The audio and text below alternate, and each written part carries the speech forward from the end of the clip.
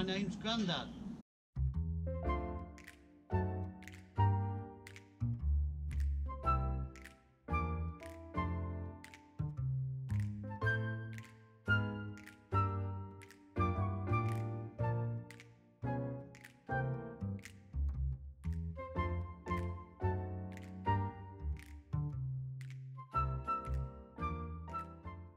Hello everyone and welcome back.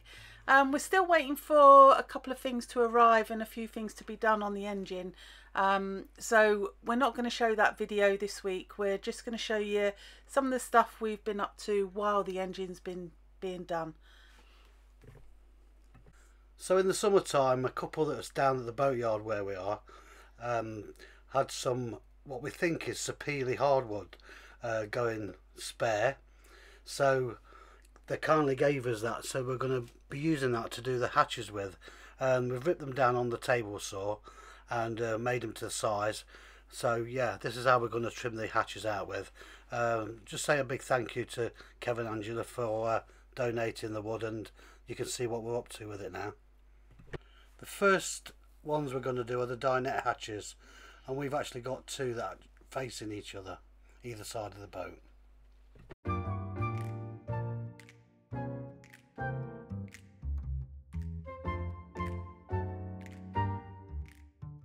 Our first job is to work out the average depth of the reveal, really, to work out what width wood we need, because we want to try and make it slightly larger.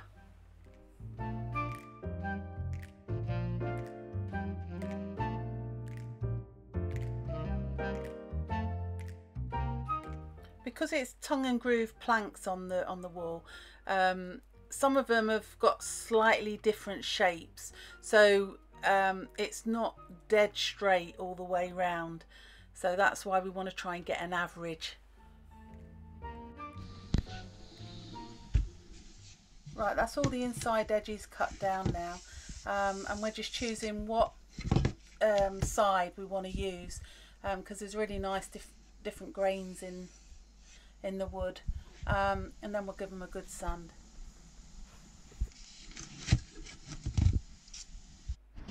We've also cut the wood so it covers over that little metal lip. We don't really want to have any of the metal from the outside of the boat showing on the inside, so no condensation can run onto the wood. Might be a bit big still, I think.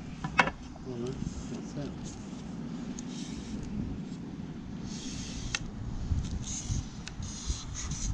It's just a little touch in this corner then, isn't it? Yeah. Only a smidge on that corner. Yeah. And there.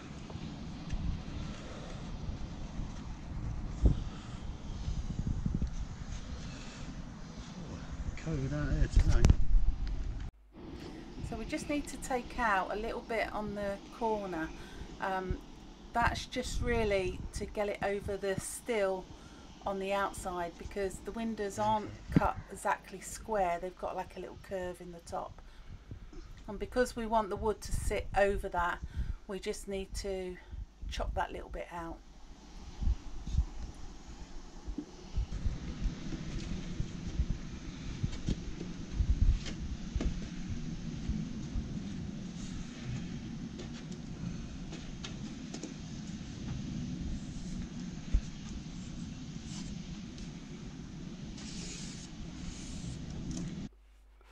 It's a little bit clearer now what we're talking about taking that little groove out in the corner.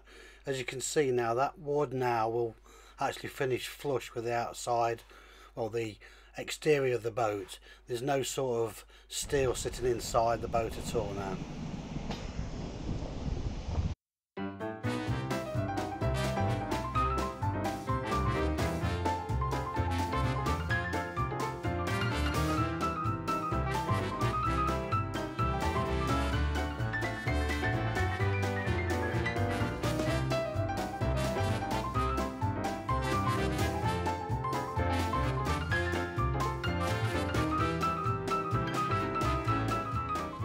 The adhesive I'm fitting these in with is an instant grab adhesive from a company called GSL.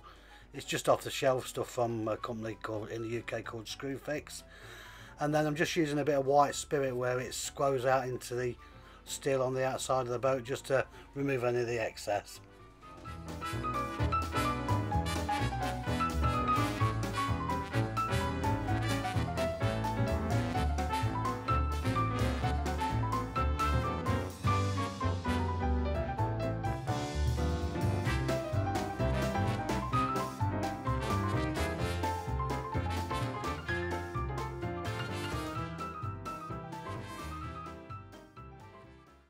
We found it a lot easier to cut each piece individually rather than cut both sides at once, just because there is slight differences in each measurement, so this was the best way we found of doing it. I think on all the boat, just just everything is maybe a fraction different from one side to the other, so it is easier to do it one at a time. So just to get it right, Yeah. just a little function more.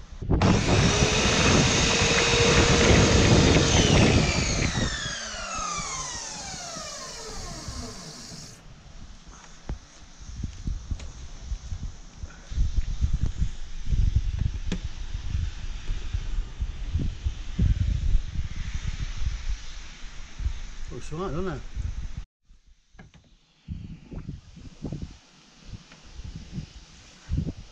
Beijing boats are getting some advertising. Yeah. Right, that's going to go in now, can't it? Yeah.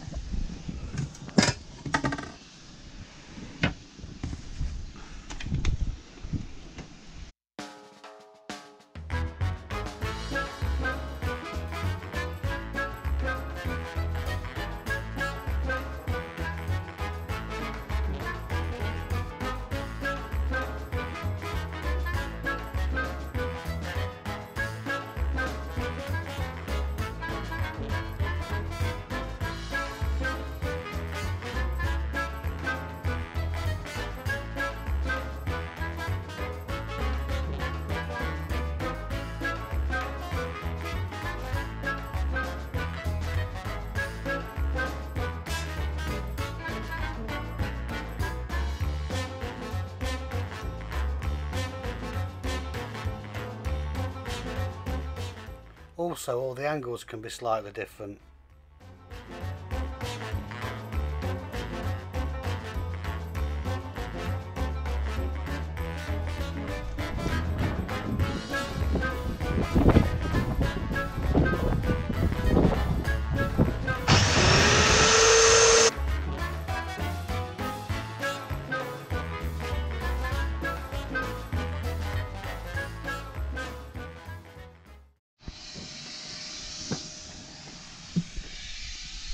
This is a small hatch in the bedroom. Oh, you like a painting on the wall, Aid. Picasso. Yeah. Is it Picasso? Well, I was thinking more like Mona Lisa. Yeah, yeah. Venus de Milo.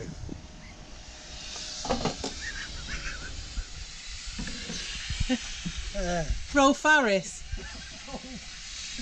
Are you allowed to say that?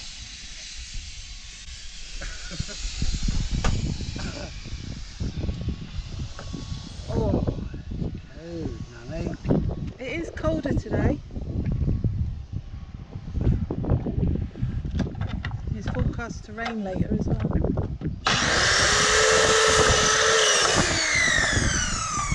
See some cloud coming. Hey? Lovely blue sky still, but there's cloud coming. Cloud, yeah.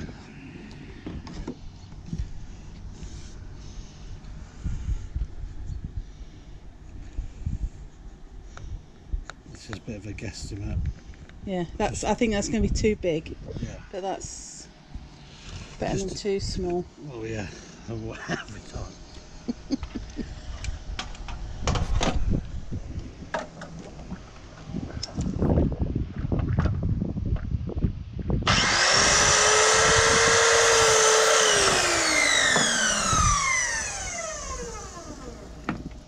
That's better keeping your pencil in your mouth. Saves a lot of editing. Just a little. 1980 Yeah. isn't it? Just only a fraction, that is. Yeah.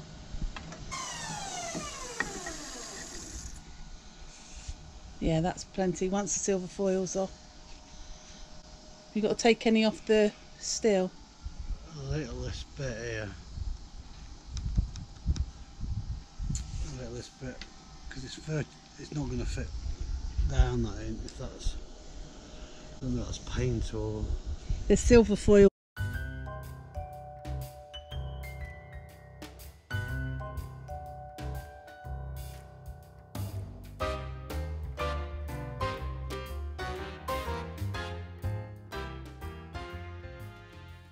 Oh, it's getting really grey now. Mona Lisa. Hey? Mona Lisa. Yeah, that's where I am. So back to the workshop now, and going to cut the front faces down to the right thickness in my very snug, very compact, full of offcuts of timber in the workshop. A lot of stuff that isn't ours now in there. Yeah, a lot of it, but yeah, just running them through this table saw to get them to the same thickness as the rest of the wood that's around the hatches. Decided to run a thin bead of brown frame sealant across the tops around these edges, so that when we put those front faces on, it will squeeze out and fill in any of the gaps.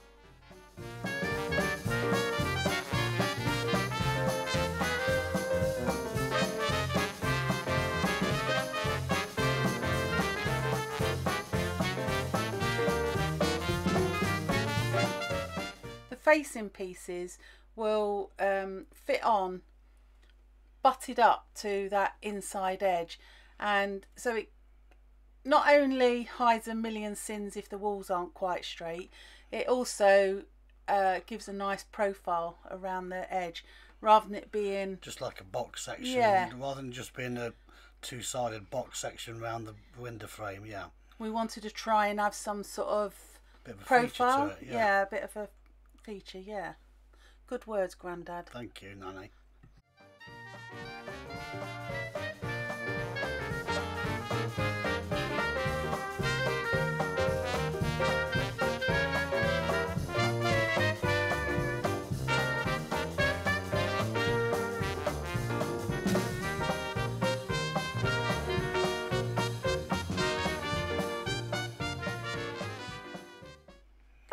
You can use any sort of pattern to put your adhesive on.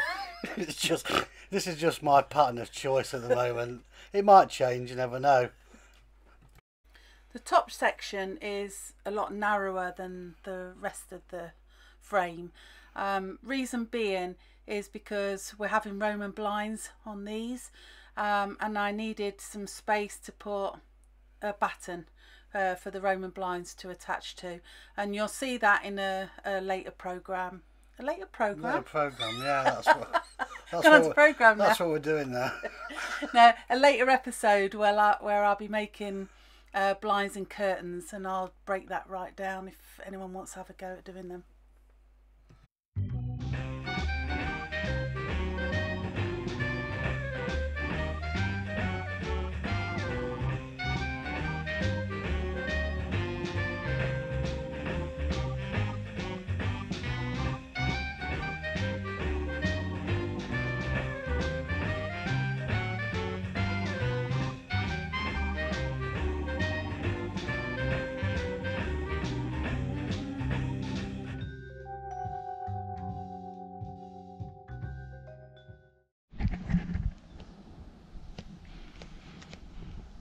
Like that. So now to work out how to fill any little gaps that between the wood and the steel, I would say. Yeah. Wipe it off the... Yeah. Sand it back smooth then, can't we?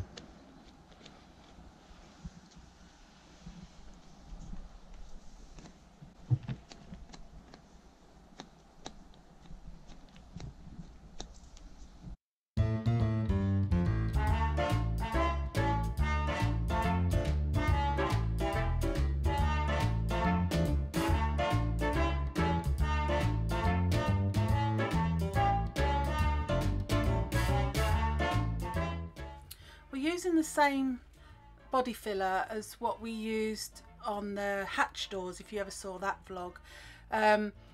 It's one that you can use with between wood and steel because it's got an elasticity to it, rather than the one they make that's just for steel or ones that are just for wood. Yeah.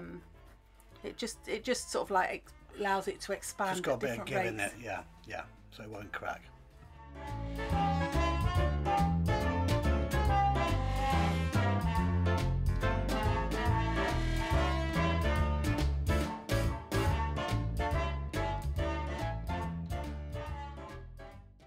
Once they were stuck, I just used cork around the edges.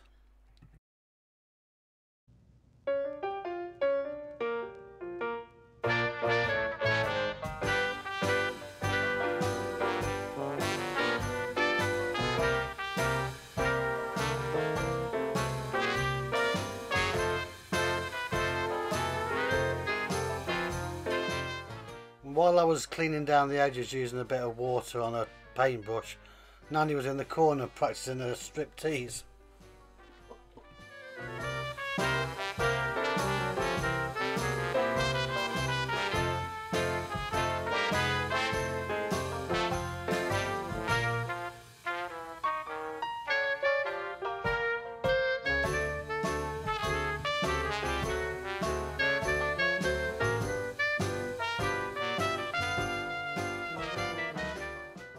What a beautiful sunny day. Shame about the face. So we've just got to paint the outsides now. All that filler has been sanded back, and while it's nice, we might as well get that all done. And it was a good job we did it, because the following day it looked like this.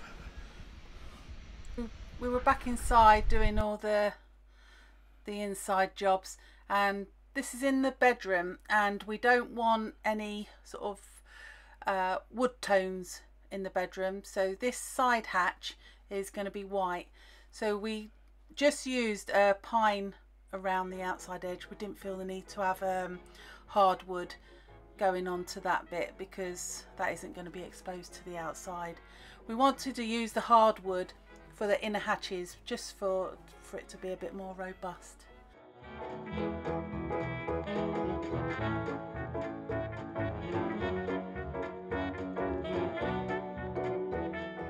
So the bedroom hatches have now had the bin undercoat and 3 coats of exterior satin paint.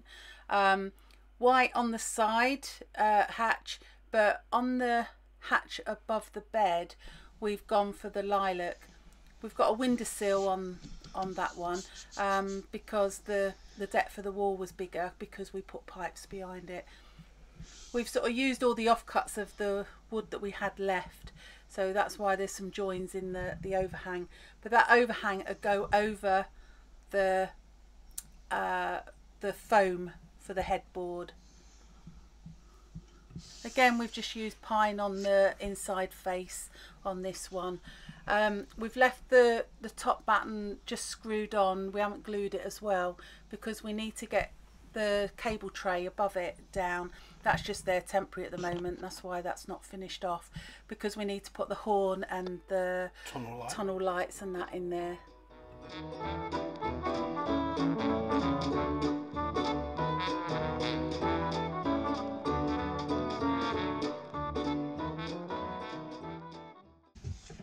Glorious morning this morning, so hopefully we should have a good day. We're getting all the oiling done on all the wood today, so it'd be nice that we can have the hatches open to get some fresh air.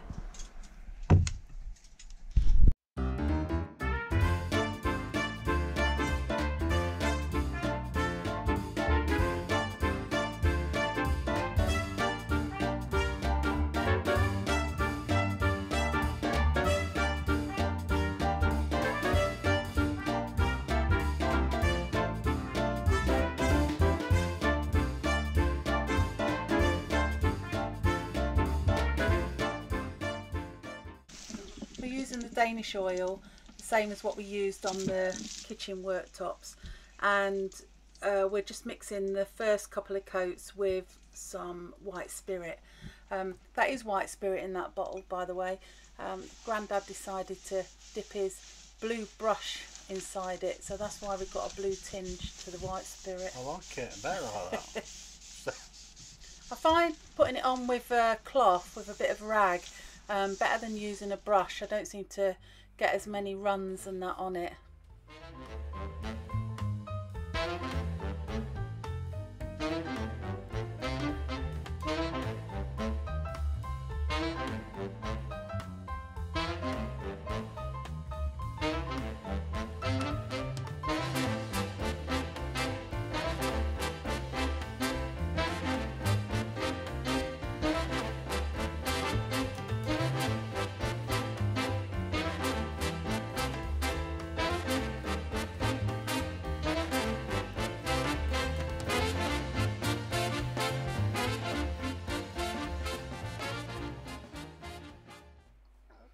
We had a small amount of the sapele left, just enough to use for the front of the cable trays in the dinette area.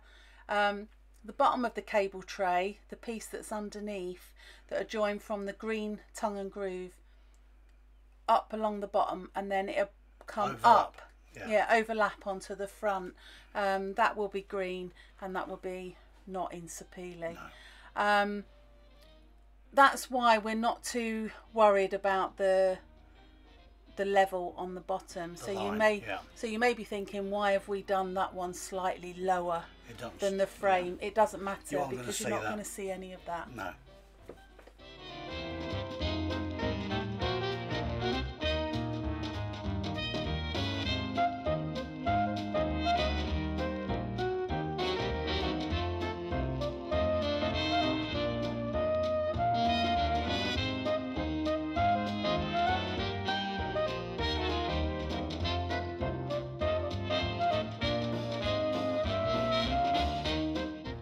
Really pleased how it turned out and what it looks like. It really goes well with the Iroko, where the Iroko's slightly got a bit more of a yellow to it, and then the sapele a bit more red. It goes really well.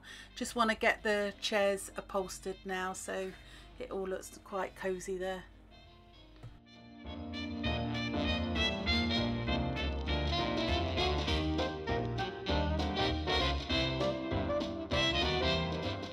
I think we just managed to catch the weather, last of the best weather for this year, to get the last coat of the blue paint around on those edges of the wood of the sapele, and it's all matched in quite well, so hopefully it'll last.